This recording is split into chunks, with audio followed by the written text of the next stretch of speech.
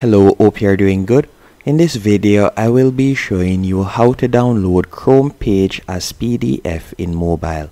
The first thing you want to do is open Google Chrome.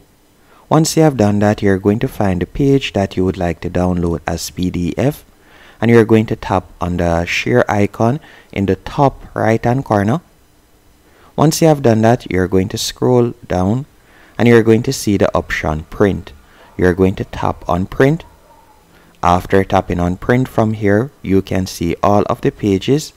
So you can either choose to print all pages, or you could tap right where you see range and you could select the page that you would like to print.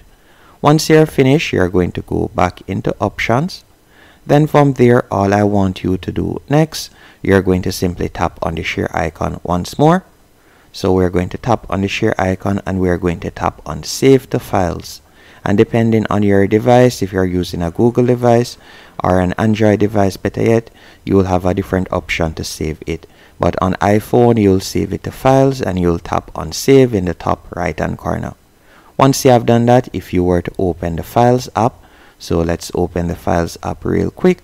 From there, you'll be able to see the product, or better yet, the picture that you have saved.